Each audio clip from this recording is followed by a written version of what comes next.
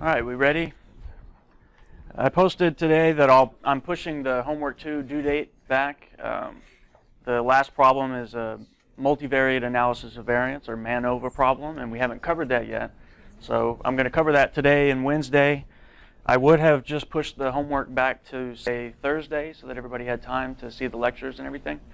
The folks who are following along at a distance, though, they work full-time often, so weekends are when they can do their work. So I'm just going to go ahead and put it back to Sunday. You have an exam on Wednesday. And I'll say something briefly about that. We'll spend a little more time doing a review when it gets a little closer. But for now, what to expect on the exam. So it will be here, and we'll take it during the normal time period. Having said that, I'll be here as early as I can. I think we have the room for 20 minutes before the start of our class time. So you are welcome to be here a little bit early. But we'll go ahead and finish at 3:50 p.m. Central. The exam will be done in R. And I'm going to give you a choice of problems. Well, actually, you're going to get my choice for you of a couple of problems. So I have 3 things I want to ask you on the exam. And you're going to get 2 of them. You don't know which 2 you're going to get. So I want you to be ready to do all 3. But with the short time frame we have for actually the class, I've had trouble in previous years with people running out of time. If I have to do something in R, it takes me a little while to do it. So I'm going to try to make the content relatively low, with the trade-off being you need to be ready for all of this that I tell you about. So I want you to be able to do some basic vector and matrix operations in R. So I might say on the exam, let V be the vector 3, 1, minus 1, 0. And let capital B be this 4×3 matrix or something. Compute A transpose B. Compute B inverse. Compute the eigenvalue, eigenvector decomposition of B. The basic operations that we've done in our scripts so far. You will have your notes. You'll have all of my scripts and all of your homeworks and solutions and everything available to you. You can use whatever you want, just don't communicate with others. So one category of problem, or a bunch of subproblems, will be doing some basic R coding to do vector matrix operations. The other thing that I will task some of you with is to do with the multivariate normal distribution. So specifically, you've seen a function for simulating multivariate normal data. So in one of your homeworks, in homework 1, you simulated a bunch of multivariate normal data, and you figured out what proportion of the time did the sample mean fall within a confidence region. So you have a function in R that you can use that'll give you, here's like a sample of 1,000 observations of a 3-dimensional normal distribution. You can simulate data.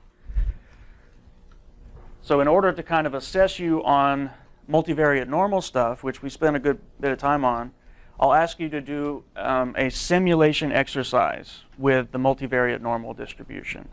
For example, simulate a sample of size 1,000 from the bivariate normal with this mean and with this covariance matrix.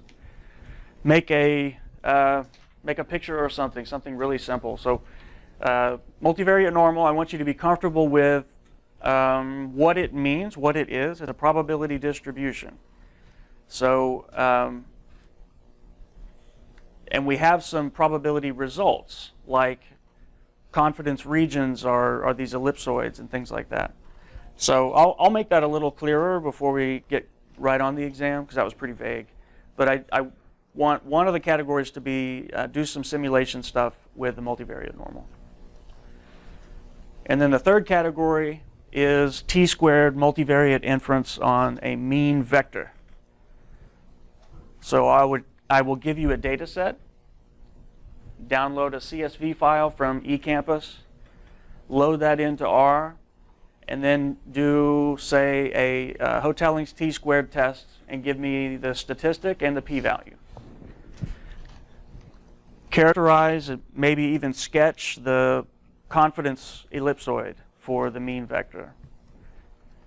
That'll probably be basically it. I'll keep it simple.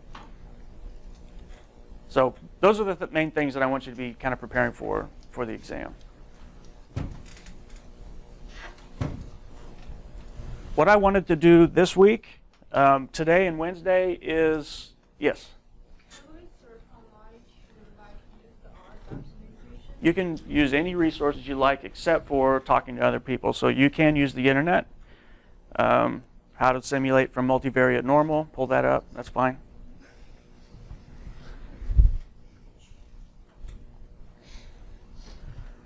I want to go through topic 6 really quickly. We spent a good bit of time on topic 5 because it had the core material that's repeated in topic 6. Topic 5 was all about like multivariate statistical inference on a mean vector. And then topic 6 just generalizes that to what if we want to compare mean vectors. So I have the mean vector under treatment A and mean vector under treatment B. Is there a treatment effect? Is there a difference between these mean vectors? But the theory is virtually identical. So we'll go pretty quickly through topic 6. And let me just revisit the stuff that was in the video from Friday. The confidence regions versus confidence intervals. Just to give a quick summary on that topic, you can construct a confidence region for a mean vector. That's one thing you can do. I'm 95% confident that the mean vector is contained in this ellipsoid. That's a confidence statement about the whole mean vector altogether. The simultaneous intervals that you also learned about were for when you want confidence statements for the individual components, not the whole vector all at once, but the individual components. So one kind of hypothetical example that illustrates why you like both of those is suppose you work for a company and you manufacture a particular device. And for that device, there's 5 quality measurements, numeric variables, 5 of them. And for your product to be up to specifications, those 5 variables have to be within an acceptable, tolerable range, or at least not beyond some thresholds. So for the purpose of describing overall whether you're meeting specifications, you could get a confidence region for the whole mean vector. I'm confident that our entire process is operating within tolerances. But suppose that you get a small, or suppose that your observed mean vector is not in that interval. You have evidence that scratch that. Suppose you have evidence that you're not within tolerances. Then the natural next question is, well, which of my variables is off? Okay, overall, we're not up to specifications. What I want to know next is which of the variables is the source of it being off. Are they all off? Or is it just the first one and the third one, or what? So the confidence region is useful for kind of overall assessment, and the simultaneous intervals are for being more specific about each component. And the kind of maybe confusing mathematics behind the simultaneous intervals is because if you want intervals about which you can say they're all 95% confidence intervals, you have to be careful about how you construct them. And in particular, if you just do the usual t-based, one at a time, 95% confidence intervals on 5 variables at the same time, you don't have 95% confidence intervals anymore. There's lower confidence overall. The simultaneous stuff is math and probability that's designed to guard against that, so that the separate intervals you get, you can say each one of those is a 95% confidence interval.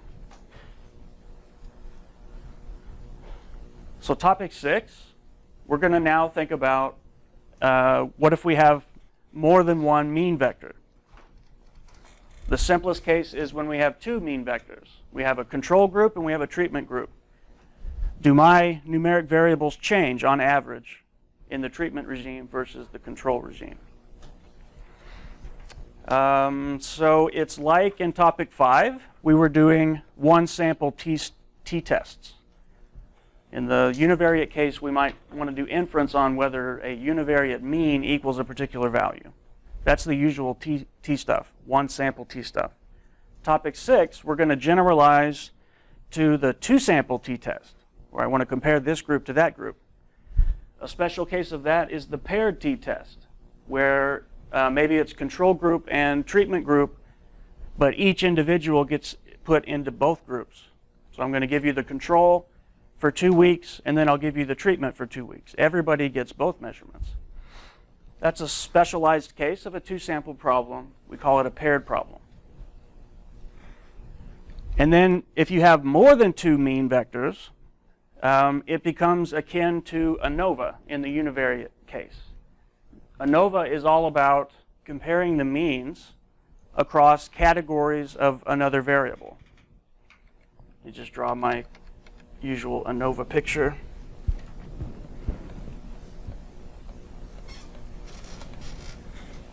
ANOVA is suitable when you have some numeric response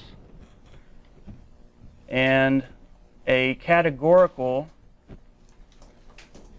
factor, or just a categorical variable that defines categories. So we could have an arbitrary number of categories. There's A, B, C, and so on. So this could be control and treatment, and another treatment, and another treatment. Just a generalization to more than two groups. Then ANOVA is all about, let's suppose we have box plots for the data that we observe. ANOVA is all about asking, do those box plots shift across the categories of X? If they do, then there's an effect of X. If you change X, you see a difference in the average values of Y. So ANOVA is about modeling this type of picture, and it gives us a p-value. Yes or no, does it look like those box plots shift? Of course, they will shift in practice just because of random variation. But the question is, the inference question is, do they shift more than would be expected by chance? And the way that we do that, just FYI, this will help with what's coming in the notes. The way we assess, is there a factor X effect, is we compare the two different sources of variation. Analysis of variance is what ANOVA is. So we analyze, we compare variation, two different sources of variation. First, we characterize the within group variability. Like if you just look at one category of X, how variable is it within that category? And compare that to how variable are the boxes themselves in terms of their means. So we compare these into a variability estimate and call it between group variability. So if the between group variability is big relative to the within group variability, then we'll have a small p-value. Let me show you another picture like this one. I'll show you two of them. So here's Y and here's X, and same picture, but a different scenario. For X, suppose we have just three categories, A, B, C.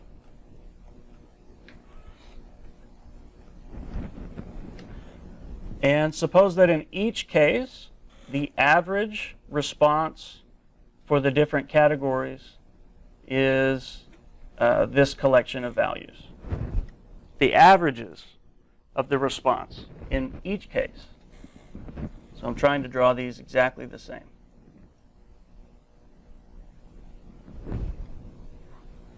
But two different scenarios for variation in the population. So in one scenario, there's lots and lots of variation. And in the other scenario, there's very little.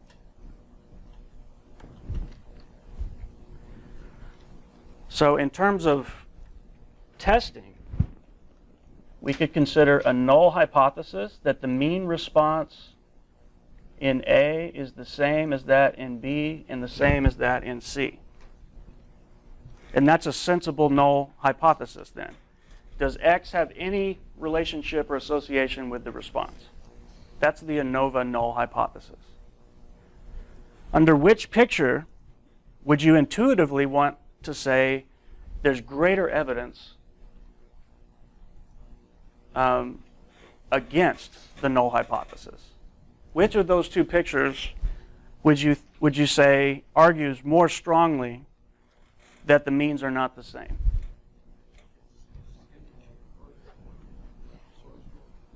Okay, so let's think about it. This one, the means are different. They're different in both cases. The mean for A is up here, sample mean. This is what I observed in my data. Sample mean, sample mean. They differ. The difference is not zero. But there's a lot of variation within each of those categories. So if you imagine resampling this exact scenario, you'd see some bobbing around, and those averages would be going all up and down the red boxes. So this particular picture, it doesn't suggest very strongly that the means are really different. If we were to rerun the experiment, we'd easily see very different lining up of the sample means. Whereas in the right picture, it's the opposite scenario. So this is what I meant up here by ANOVA, and therefore multivariate ANOVA is all about comparing the within group variation to the between group variation. And in the green case here, the between group variation is substantial relative to the within group. It's all about how far apart are the means relative to how wide are the boxes. So this would be a large ANOVA p-value, and this would be a small ANOVA p-value.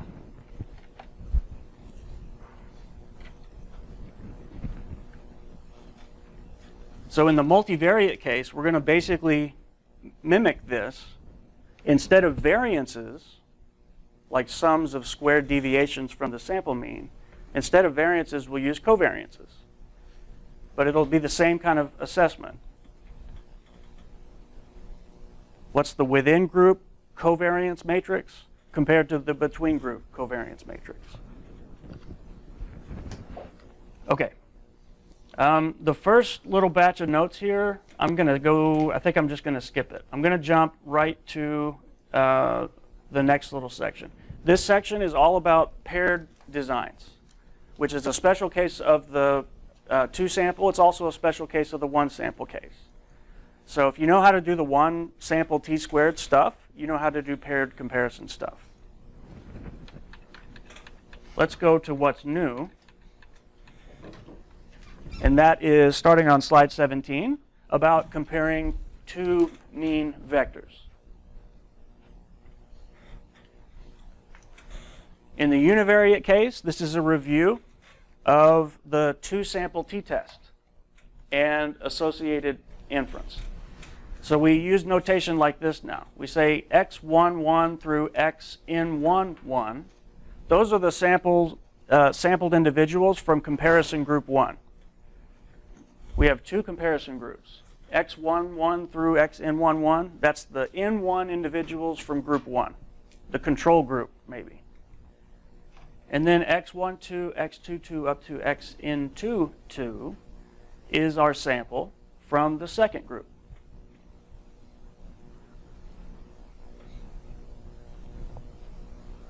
And in the t-test case, the univariate t-test case, we usually assume normality. There's ways around this, but the classical assumption for a t-test is that the population distribution is normal. So for a two-sample t-test, we assume that both populations are normal. The control group is a bunch of realizations from a normal distribution. And the treatment group is a different normal distribution.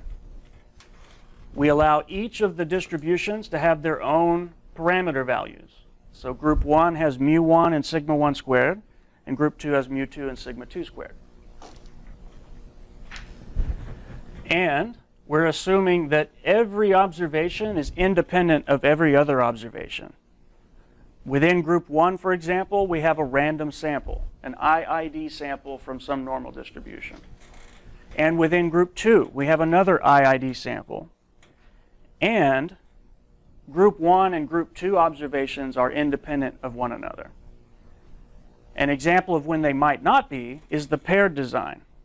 If each of my n individuals is exposed to treatment group 1 and treatment group 2, then there's correlation between the groups. This stuff is all about everybody's independent.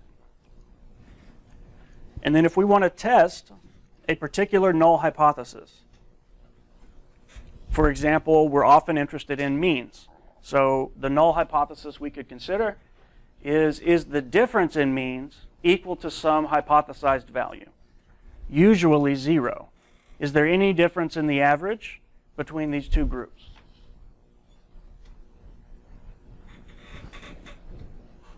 When we do a two-sample t-test, we have a little more complexity than in the one-sample case. And the same thing happens in multivariate applications. So STAT 101 says if you want to compare two means with a t-test, you have normal data in both groups, everybody's independent. If you want to compare the two means, you need to answer a question for us first. Number one, the question is, are the variances in the two groups the same? The way we wrote it originally, we're allowing for each of the two groups to have their own variance.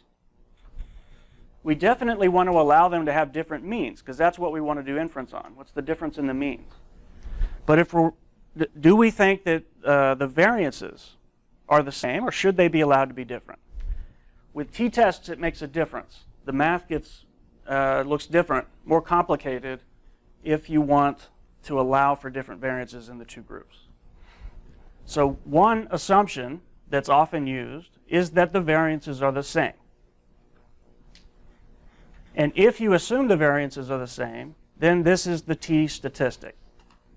This is the two-sample t statistic. Notice that it looks of a form similar to the one-sample t statistic. The one-sample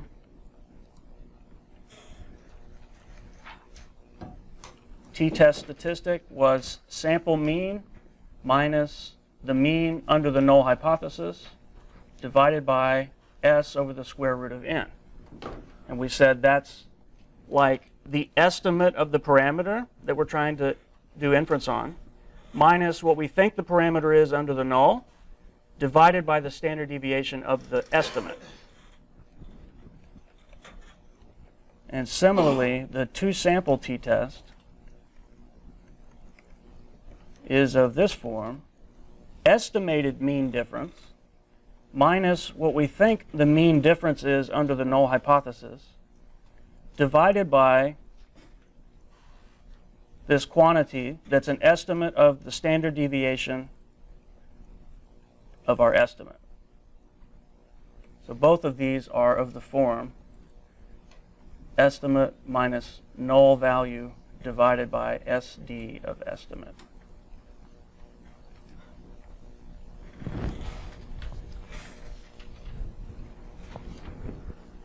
So this slide here is a review of that. That's a one-sample t-test. We compute this statistic. That's our test statistic. It's our quantification of the evidence against the null hypothesis.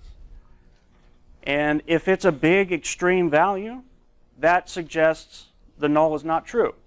We computed this incorrectly because the null is not true. So it doesn't look like we expect it to. It's way extreme. How extreme is extreme enough is based on, as always, the sampling distribution of that statistic.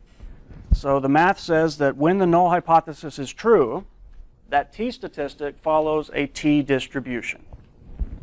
This is the one. It's a t distribution with n1 plus n2 minus 2 degrees of freedom. Confidence intervals and p-values come from that t distribution.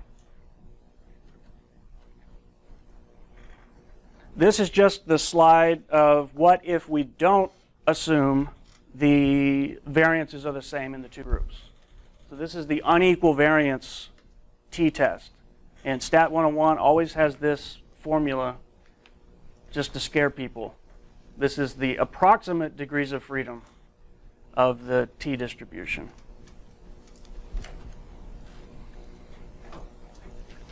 And then one more thing on the univariate side that is applicable to the multivariate side too. Suppose we have a random sample from group 1 and a random sample from group 2, but we're not confident that the distributions are normal. Maybe they're part per million contaminants or something that can't be negative. Maybe it's a right skewed distribution that we're sampling from in these two groups. Not normal. So t-tests are not applicable. T-tests are only applicable when your data are normal. And again, suppose that we want to test the null hypothesis about the difference in the means. Usually, are the difference in the means equal to 0? So we can't use a t-test. But, as is often the case with inference, if you have a large sample size, it doesn't matter. Because with a large sample size, the distribution, the sampling distribution of our statistic approaches something predictable, a normal distribution. So if the sample size is big, even if you don't have normally distributed data, you compute this statistic, which is just a little bit different from the one we saw a few slides ago, and then we can compare that to the standard normal distribution. Little z is statistical jargon for standard normal. That's the normal with mean 0, variance 1. As degrees of freedom increase, t distributions converge to normal distributions. So we use t-based inference when we think we have normally distributed data and we don't have a really big sample size. If we do have a really big sample size, it doesn't matter whether the data are normal or not, the statistic still converges to a normal, standard normal.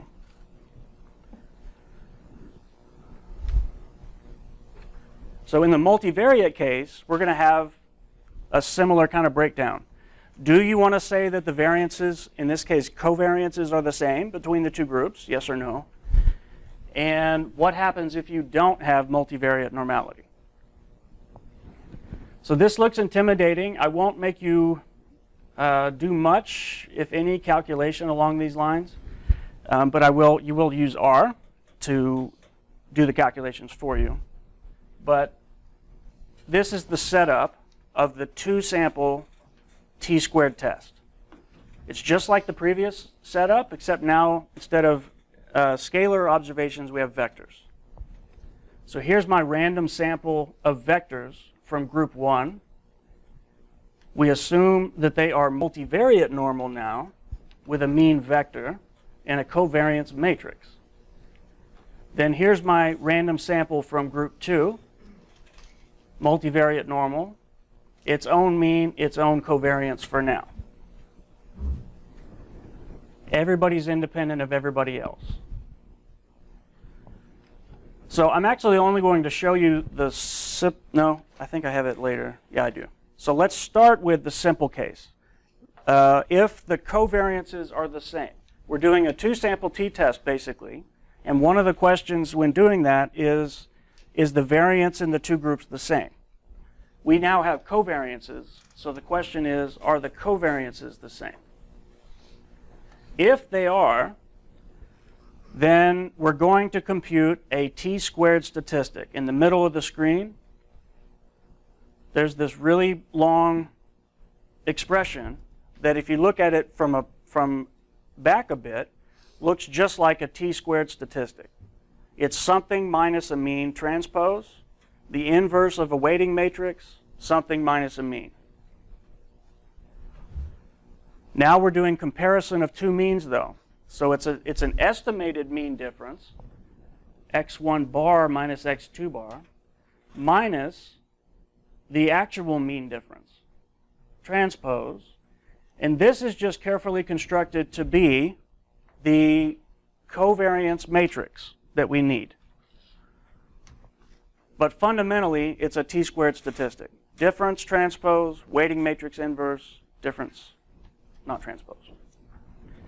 The pooled covariance matrix is written out here. It looks really messy, but it's the same fundamental idea as the univariate pooled statistic.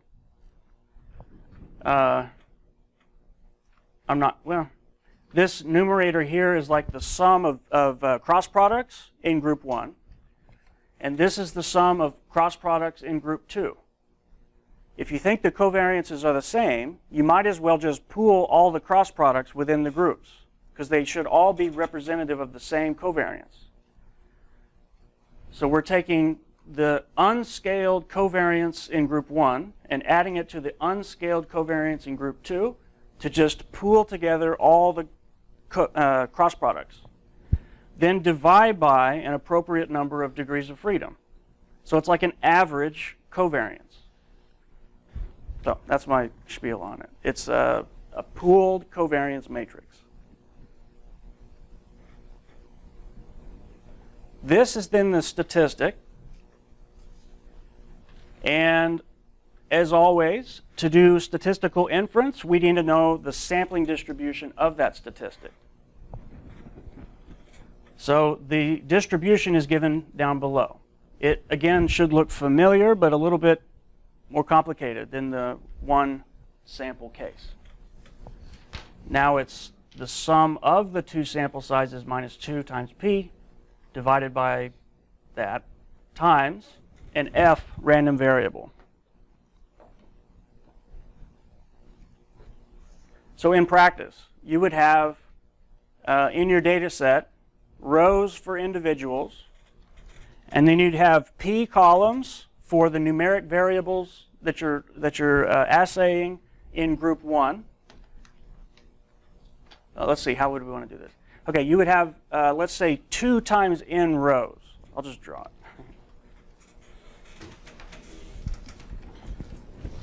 So 2 sample t-squared scenario. Your data, call it 2n by p. One way to organize your data would be to say, here's my group 1 individual 1,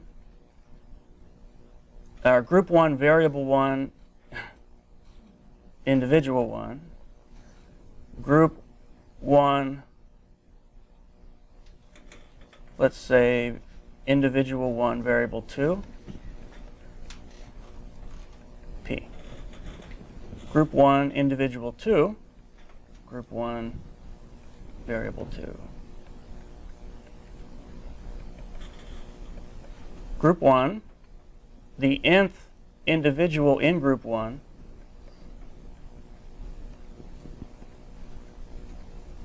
and then group 2.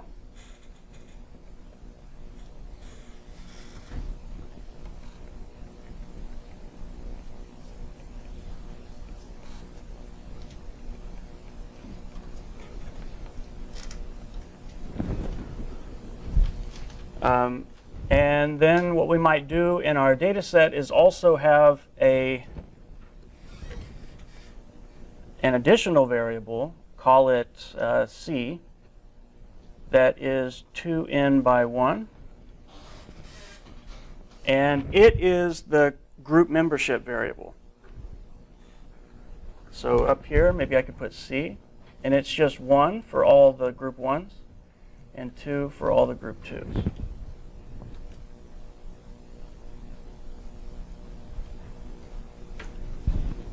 All I'm trying to do here is just visualize, like, what type of data do you have that you would do this with. You have 2 comparison groups, you want to ask, is the mean vector of these numeric inputs the same between groups?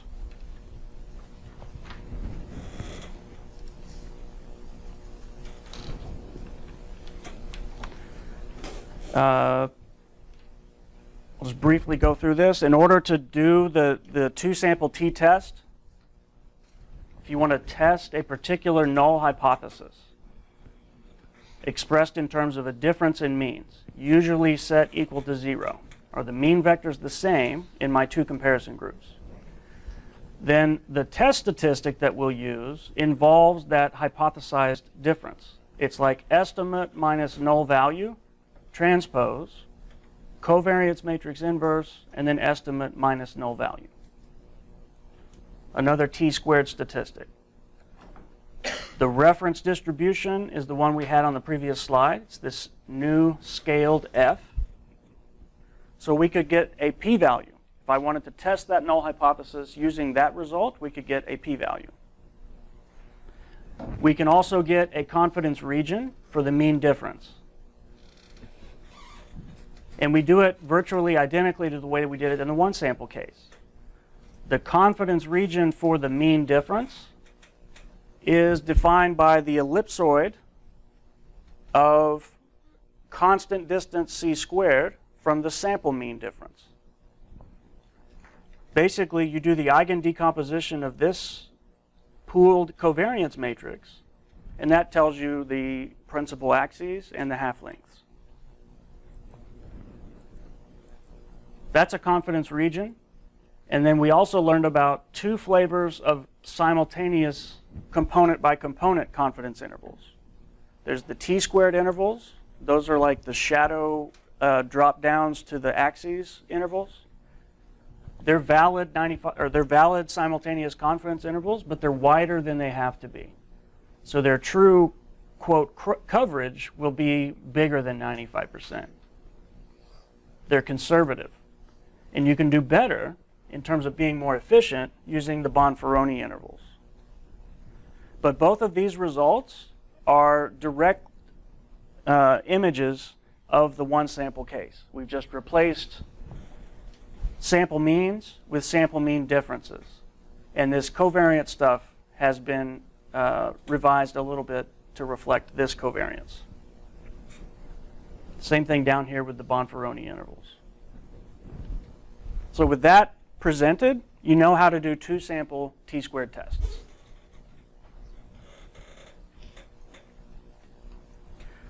I'll just mention that when you don't think the covariances are the same, just like in the univariate t-test, there's a multivariate unequal covariances t-test. And it's got a really messy expression for the number of degrees of freedom, just like the univariate t-test. Would always let software do that for me. Just like with the univariate t-test, we said we assume normality. If we want to do a two-sample comparison, we have to decide are the variances equal or not. But then we had the slide that said, well, if you have a big sample size, it doesn't matter anyway.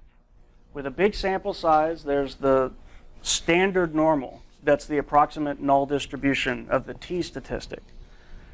Similarly, if we have a large sample size, this general version of the t-squared statistic has a predictable distribution. The square of a standard normal random variable is a chi-square random variable. In the univariate case, we computed this general t statistic and it was a standard normal. This is a t-squared statistic.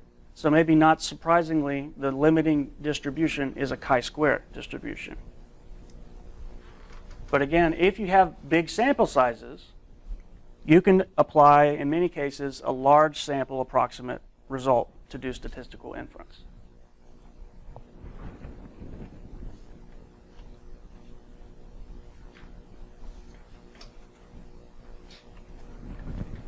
I think I'll show you an example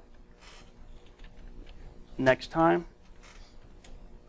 Let me see if I have these.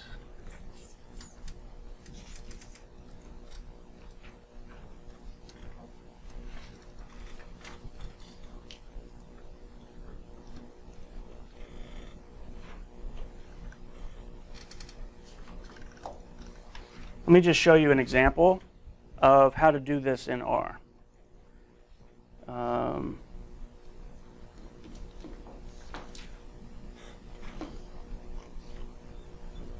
Okay. So in R,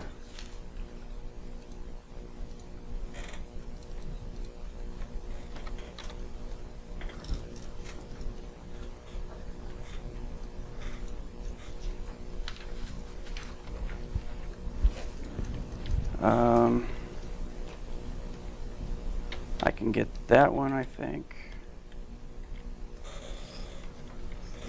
Can I get this one? Do a plot trick. So this is from an example in an old textbook. I don't think this is from your textbook. This is just an example data set that we have summary statistics for. I don't actually have a CSV file for this data set. I have sample size. N1 and N2 are both 50. It's just a bivariate problem. P is equal to 2. And these are the summary statistics. This is what was provided for us in the textbook. Just X bar in group 1 and X bar in group 2, S in group 1 and S in group 2. So I'm going to run all of that. X bar 1 is a vector of length 2. S1 is a matrix 2 by 2.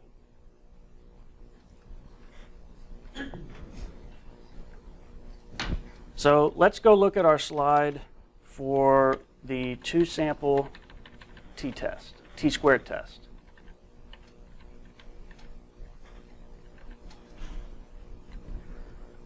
So in these data, we have these sample means. We have two variables. We have two groups, 50 individuals each. In group 1, we have an average of 8.3, 4.1. And in group 2, it's 10.2, 3.9. We want to test. Clearly, they're different.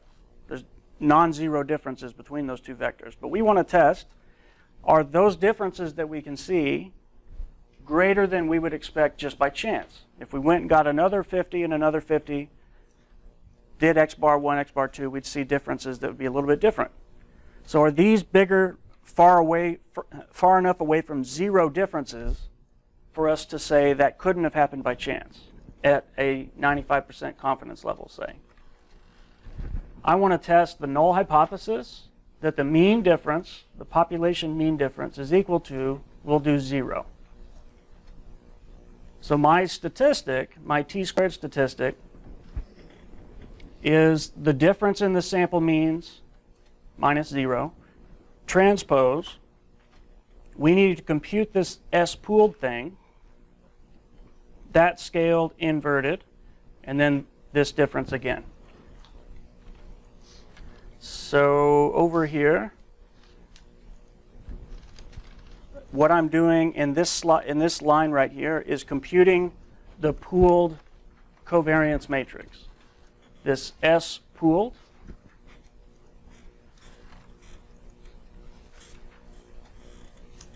This expression is the same as this expression.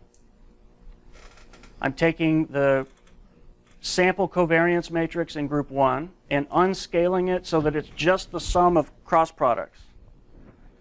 And I'm adding that to the cross products from group 2, treating them as they are interchangeable. I'm assuming the variances are the same. And then I divide by the appropriate number of degrees of freedom. So this will be, in some sense, an average of S1 and S2. It is an average, exactly.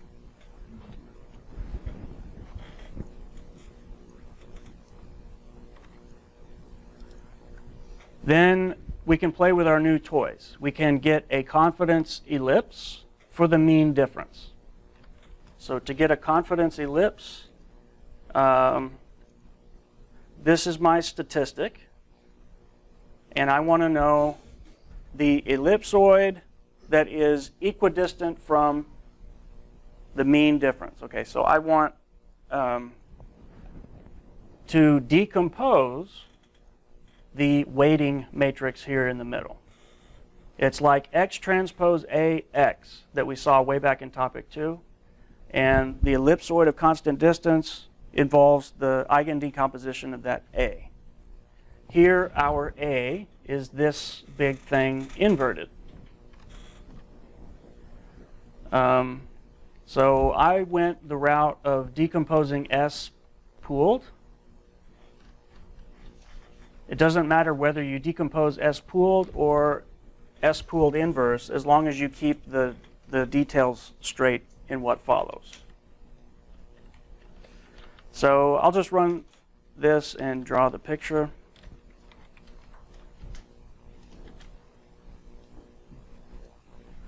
So here is the 95% confidence ellipsoid based on these data. I'm 95% confident that the true mean difference, whatever it is contained in that ellipsoid. With regard to my null hypothesis, that the mean difference is 0, yeah, with regard to that null hypothesis, how would you conclude? Based on my confidence region, a 95% confidence region, would you feel confident rejecting the null hypothesis or not? You would, because the null hypothesized value, 0, 0, is not contained in there. Confidence regions and hypothesis tests are two sides of the same coin. If the null hypothesized value is not in your confidence region, then you have a p-value of 1 minus your confidence level, and vice versa. So here, based on this confidence region, I can confidently reject the null hypothesis that we wrote down. Notice that for variable 2, a difference of 0 doesn't look implausible at all. The ellipsoid is well away from 0 on the first variable, but it straddles 0 essentially on the second variable. But overall, in a simultaneous multivariate sense, we reject the null claim that both means are equal to 0. This is a good illustration, by the way, of why you want simultaneous confidence intervals. Because in this case, I rejected the null hypothesis. I don't think the mean difference is 0, the vector. But it's really all because of just one of the two variables. So a simultaneous confidence interval for variable 1 would contain 0, whereas the one for mu2 will not. So just to reiterate, in practice, it's nice to have both a confidence region and confidence intervals.